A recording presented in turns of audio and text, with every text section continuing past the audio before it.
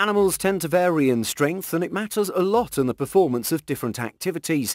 A single animal can do a lot by itself. However, for some animals, it's very important to live and work together in groups. For them, it's much better to exist in herds, as it enhances their chances of survival. You might find 100,000 birds teaming up to avoid being targeted by predators, elephants roaming in hordes, and 40 whales clubbing together to defeat the biggest animal. There may be two different species helping each other out. One cannot imagine the height of cooperation among the animals. Although strength and speed play a dominant role in the lives of different species, those who look for real clout have to resort to the power of numbers in the animal kingdom. Let's see how the magic of numbers works. After all, majorities are authority. Starlings were meant to fly. Starlings are 7 to 9 inches in size. These birds of Europe and North America make a long journey every year while migrating to the south for the winter. They travel in flocks of hundreds of thousands, as they need the support of each other to make up for their vulnerability and survive against the attacks of their arch-enemies. Peregrine falcons are vicious predators which can attack starlings during their journey and threaten their survival. The flock of starlings form a murmuration where all the birds fly together in perfect sync. Its results are unbelievable, as it becomes extremely difficult for the falcon to predict what they would be doing next. In addition, these murmurations are capable of flying at extraordinary speeds exceeding 90 miles or 145 kilometers per hour. Scientists believe that each starling communicates with just a few other inmates moving closer by and follows cues and copies their movements. The process is known as scale-free correlation. When one bird moves, others in the surrounding copy, similar to a pulse that ripples through the flock. However, it cannot be taken as a foolproof arrangement to avoid predator falcons, which can still launch a surprise assault to dislodge a bird from the flock. But chances of success are minimal. Wise starlings have also catered to this danger. They arrange the murmuration consistently, which makes it much more difficult for predators to assess which birds are leading the flock. Resultingly, the falcon fails to ascertain the next direction of the group and find out which bird will be the easiest to target. Band of buffaloes. Buffaloes roam around the wide open plains of the African continent. They face constant danger from apex predators of the ecosystem, the lions. Buffaloes form herds comprising from 10 to 1,000, whereas their arch-rival lions form a pack varying from 2 to 40 members. When traveling in herds, it's quite difficult to target buffalo. The herd keeps the younger and weaker buffalo in the center of the herd, whereas an outer circle comprises powerful members. Besides using their numbers for defense, buffalo can use their strength to launch an offensive attack against lions by chasing down packs or sneaking upon sleeping ones. They can trample down those who fail to wake up and flee. Buffaloes have hard hides which can sustain injuries, and if a buffalo is taken down by a lion, it can take up to 30 minutes to kill it. An attack on a buffalo angers the entire herd, which charges against the offender. Baking bees. In case a bee attacks a mammal, its stinger gets stuck and rips out the bee's insides, leading to termination. However, if they attack insects like spiders, the barb doesn't get stuck and permits the bee to deliver its venom through several painful stings. Honeybees live in hives, having more than 60,000 residents at a time. When one of them stings, it releases an alarm pheromone which alerts bees in the vicinity. Therefore, all angry bees furiously attack the predator. A species of bees known as the Japanese honeybee has a unique defense. On detecting an attacker like a large Asian hornet, the bees create a tight ball around them and frantically beat their wings for generating immense heat up to 116 degrees Fahrenheit or 47 degrees Celsius. It forms an oven that roasts the hornet alive. Interestingly, Japanese honeybees are capable of surviving in temperatures between 5 and 9 degrees Fahrenheit hotter than giant hornets. They control the temperature of the bee ball to ensure their survival. Following the leader. Geese fly in a V formation which usually comprises approximately 25 individual members and sometimes even more. They work closely together to conserve their energy as each bird flies a little higher than the bird in front, and they can exercise control over the direction of wind resistance as the bird at the head of the formation encounters the most drag. The birds take turns on the pole position and fall back once they feel tired. Flying in a flock, geese can traverse a far longer distance while facing much less wind resistance. In case geese try to fly alone, it would experience a similar situation like a single pelican who needs to beat its wings more often. V-shaped formation ensures that geese can stay together while flying through difficult conditions and also remain aware of who all are with them, especially after encountering a predator. Similarly, fighter pilots fly in V-shaped formations. Free riders. Some animals are aware that having overwhelming numbers in their group can prove to be detrimental to their survival, but this assumption does not apply to all situations. Interestingly, mites and carrion beetles are accustomed to working together, but at times the sheer number of mites might become a problem. While watching this footage, you might be surprised, but be assured that mites are trying to get a free ride from carrion beetles who lay their eggs in animal carcasses. The beetles have to create space by eliminating fly eggs and maggots who often occupy the space first. A lone beetle needs the help of mites for eating the eggs and maggots for managing space for its own larvae. Therefore, it carries mites that prey on the larvae of anything except that of a carrion beetle. Hand holders.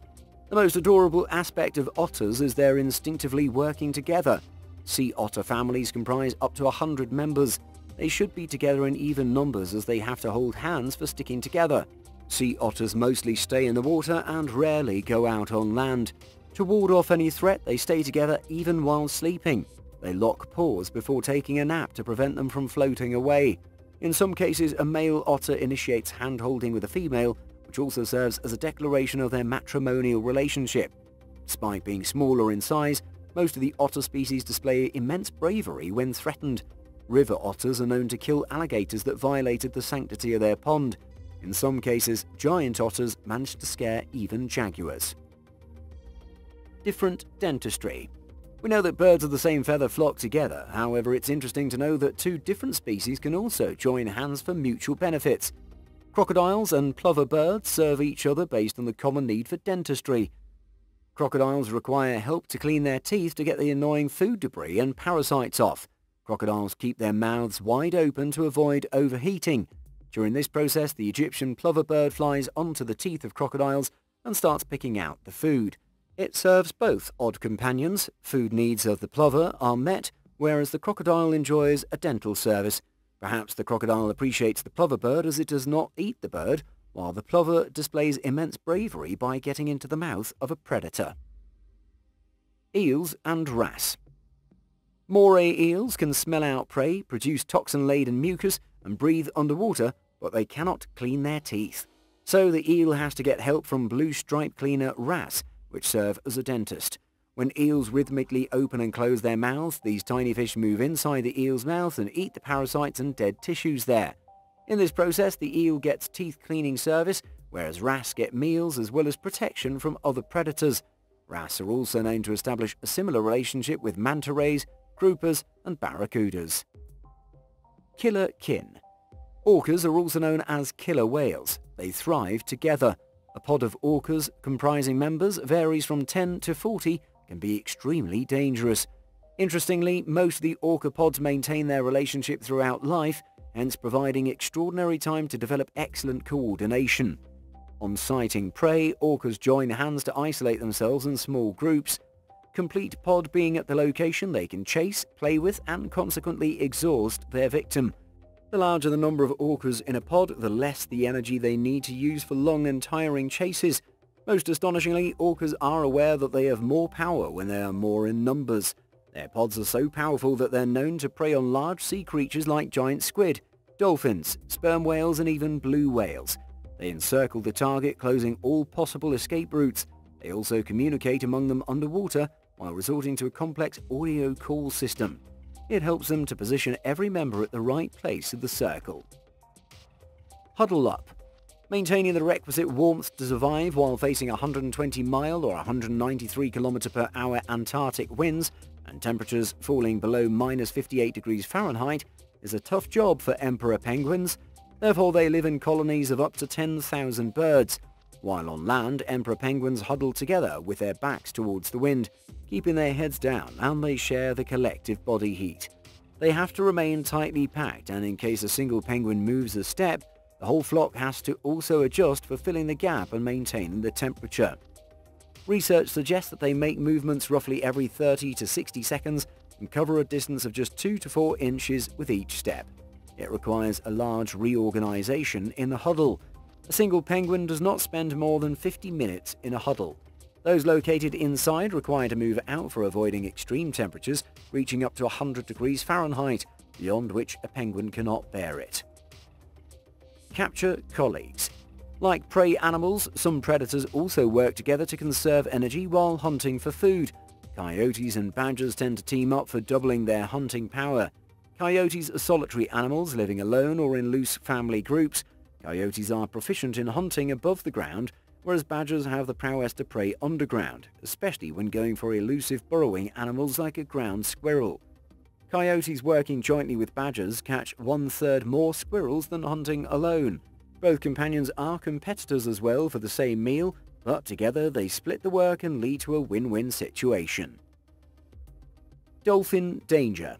The shark is the most feared animal in the oceans. In the past, dolphins are known to kill sharks, but they can do it only in groups, like a pod of 20 can mount a strong assault. Some species of sharks like great whites can grow up to a length of 21 feet and possess sandpaper-like skin, whereas bottlenose dolphins can grow up to 12 feet and their soft skins can be punctured easily. Dolphins make up their vulnerability through agility, speed and large pod sizes. Dolphin snouts are made of thick bone with a blunt finish, which can be used to deliver a hard ramming blow to a shark's soft underbelly. This deters sharks from attacking dolphins. Birds of a feather. Guinea fowl are ground birds and are mostly found in sub-Saharan Africa, and they are well aware of the importance of working together. On farms, guinea fowl are usually at the mercy of predators roaming in the area. Guinea fowl usually make a pack of 6 members and make enough loud noise which can intimidate and scare away the enemy. In addition, the noise created by a guinea fowl also serve as an alarm to warn other animals and farm owners in case of any danger approaching the farm, like snakes. Although snakes cause over 80,000 human deaths every year, guinea fowl don't feel intimidated, and groups varying from 20 to 30 birds are known to surround small snakes less than 1 foot in length. They close ranks and take turns pecking the snake to death. What the flock? Despite being termed as the dumbest animal on the planet, sheep behave differently when moving in a group. These groups vary from 5 to 500 members. They start displaying flock behavior. They become stressed once separated from their group members and solemnly follow a leader irrespective of the size of the flock. This poor species does not have any active defense mechanism except their sheer numbers. In case a predator attacks a flock, the sheep disperse in different directions to confuse the attackers. After dispersal, they once again reform a closely knit formation to cater for the danger. It presents a weirdly hypnotic drama as the sheep stay together and run away from a definite threat to life. Bubbles and Bella. Bubbles, an African elephant, and Bella, a black Labrador, are residents of Myrtle Beach Safari, North Carolina. They've turned into best friends. Bubbles throws a ball with her trunk, whereas Bella jumps off the back of Bubbles and retrieves the ball. Bubbles came to the sanctuary in 1983. She also appeared on the silver screen in Ace Ventura: When Nature Calls. In 2007, a contractor building a pool in a sanctuary abandoned his black Labrador, which developed an incredible bond with Bubbles. Till today, the duo are inseparable. We hope you enjoyed learning about the unity amongst animals. Can I ask you which of these creatures amazed you the most? Do share your views with us in the comment section below. Also, don't forget to like and subscribe to our channel. See you all next time.